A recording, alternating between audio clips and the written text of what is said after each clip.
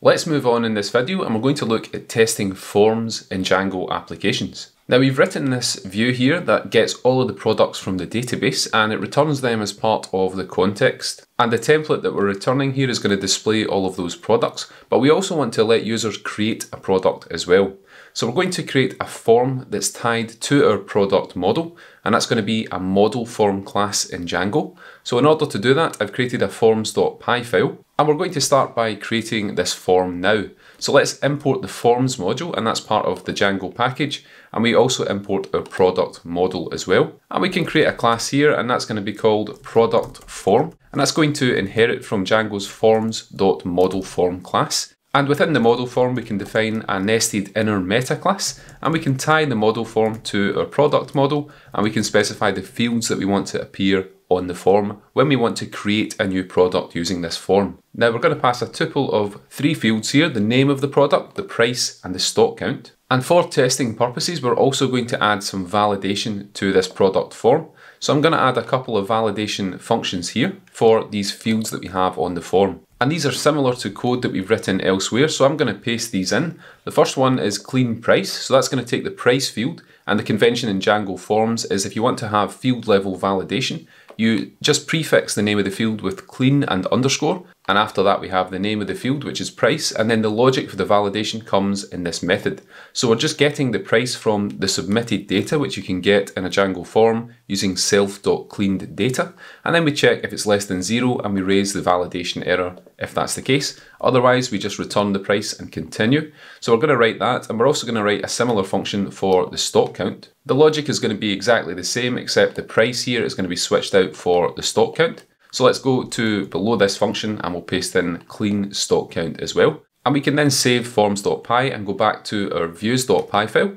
And in the products view at the bottom here, we're going to use this form. So let's import it at the top. We've imported the product form here. And in Django, what you can do is when the request comes in, you can check if it's a get or a post request. So we're going to use an if statement here, and we're going to check if request.method is equal to post. And if it is, we're going to instantiate that form, the product form, and pass the posted data into that. So that's going to populate the fields on the model form class. And then the key function we can call is form.isValid, and that's going to run the validation for the data that's been submitted for this form. If it is valid, what we can do is call form.save, and because it's a model form, it's going to take the submitted data and save it to the database, and then we can return a redirect here. And let's just redirect back to the products page, and we need to import the redirect helper function at the top. That's from the Django.shortcuts module, so let's save this file. And let's go back down here, and if we don't have a valid form, we can create an else block. And we're going to create a context dictionary here, and we're going to populate it with some products. And that's going to be equal to calling product.objects.all. So let's paste that in here. And what we want to do if we don't have a valid form is we want to return an additional piece of context, and that's the form. And we want to use the populated form here with whatever errors have occurred that has caused form.isValid to evaluate to false here.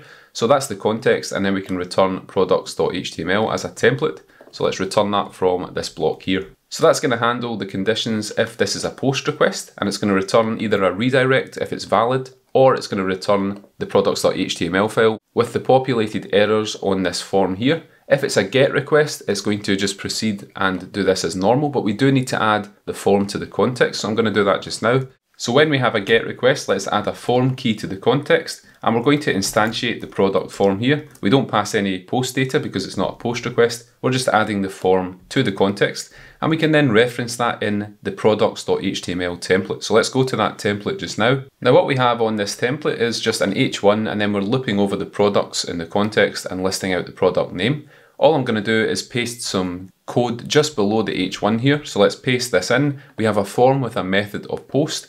We embed the CSRF token because you need to do that for post requests in Django. And then we render out the form as divs. So each field in the form will be a div tag, and then we have a button to submit the form. And I'm just using a simple HR to split the form from each of the product names below. Let's now save this, and we can actually go to the page and test this out. And here's our page, and you can see it's a very simple form. I'm going to fill this in with some data. So let's say we have a camera, a price of 500 and a stock count of 2. We can submit this, and you can see we get back the empty form. It's redirected, and our camera has appeared below. Now we're not focusing at all on the user interface here. This doesn't look good.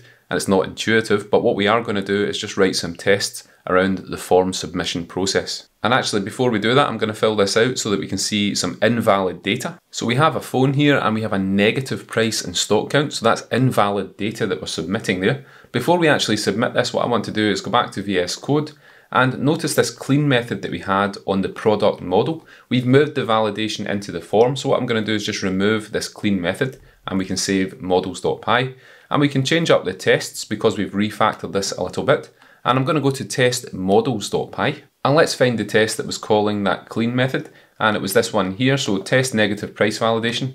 We set the price to -10, and then we called clean here to raise that validation error. We can remove the two tests that are associated with this now that we've refactored this. So let's save our tests and make sure you save the models.py file. And what we can do is go back to the form here and let's submit this form now, and you can see we get the validation errors. So let's go back to VS Code and we're going to go to the tests directory, and let's create a new file here that we're going to call test_forms.py, and this is where we can write tests for the form class. And we want to write two tests, one for a valid form submission and make sure that that's saved into the database, and we also want to write a test for the invalid submission to make sure that we get the expected state when we submit invalid data. At the top, I'm going to bring in 3 imports. We're importing the test case from Django as well as the reverse function, and of course the product model here. And what we can write here is a class, and I'm going to call this class product form test, and that's going to inherit from the test case from the Django.test package. So let's create 2 methods here. The first one is going to test that we create a product when we submit valid form data.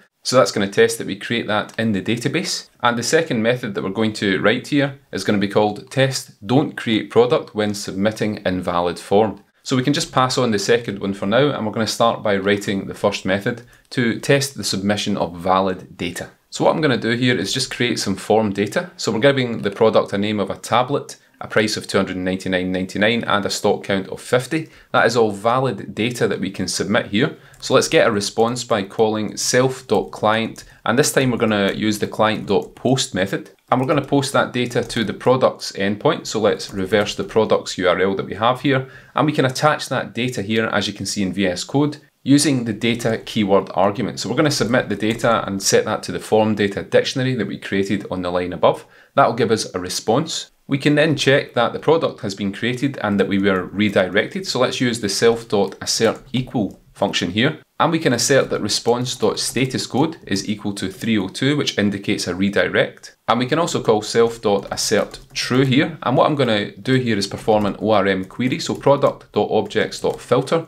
And let's try and get a product with the name of tablet. And that was what we specified in this dictionary that we posted above. So we're pulling that out of the database, and we're going to check if such a query set exists using the .exists function, and that will evaluate to true or false depending on whether this statement here has any results.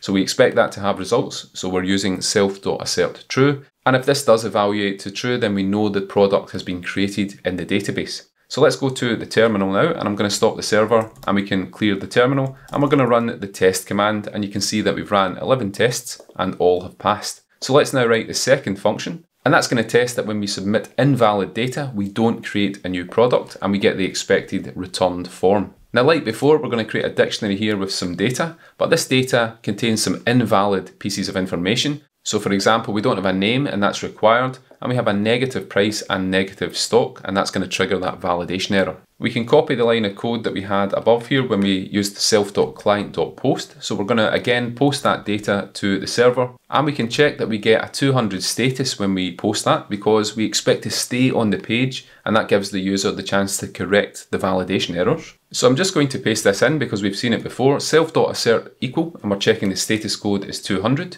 And I'm going to use a second assertion here, and let's look at the assert_true function, and we're going to check that the form is in the response.context. So response.context. So when we submit the data, we get back the form in the response.context, and if we go to views.py, the reason for that is that when we hit the else block, in other words when the form is not valid, we are adding that form to the context so that the user can correct the errors. So let's go back to testforms.py. That's another assertion we want to make here when we submit invalid data. And what we can also do is pull the form out of response.context. So response.context, and then we can key into that and get the form. And then we can use another assertion that's added by Django, and that's the assert form error assertion. This is going to assert that a given field on the form object has a specific error. So we can pass the form into that, and what we can also do is pass the name of the field. So the name field we expect to have an error because if we look at the name above here, it contains an empty string and it's a required field. So the error message we expect here is this one here. It says this field is required. I'm going to copy this down to the line below, and we can also add our check for the price field. Now the error is going to be different for the price, and it's because we have a negative value in that field. If we go back to forms.py here and look at clean price, this message here is what we expect to see. Price cannot be negative. So let's paste that in here. And we're going to have a similar one for the stock count. So let's copy the line to the line below. The name of the field is stock count, and we can change the message we expect so that it matches what's in forms.py in this validation error. So that's some new errors that we're checking here using the assert form error method. And one last thing we need to check is to make sure that no product was created in the database, because this is invalid data. So we can use self.assert false for this, and we can call product.objects.exists. And basically this is going to return true if any products exist in the database and false otherwise. And the reason that no products are going to exist is because this test function here is isolated, and the one above that created the product, and we checked for its existence here on line 19, that is also going to be isolated, and this product that's added here will be rolled back at the end of the test. So let's test this out now and go back to our terminal and run python manage.py test. You can see we've got 11 tests and they're all passing. Now I just want to make sure that this is picking up the tests that we have here. And like before, we can pass a path to the test function if we want to run the test forms.py tests in isolation. So let's do that just now. That was in products.tests.testforms, and that module has 2 tests, as you can see, and both are passing. So we've now written some tests for our Django form, and we're testing both conditions when we submit valid data and invalid data. In the next video, what we're going to do is move on to scenarios that include authentication in Django, and we're going to test that we get the expected results for authenticated users versus anonymous users.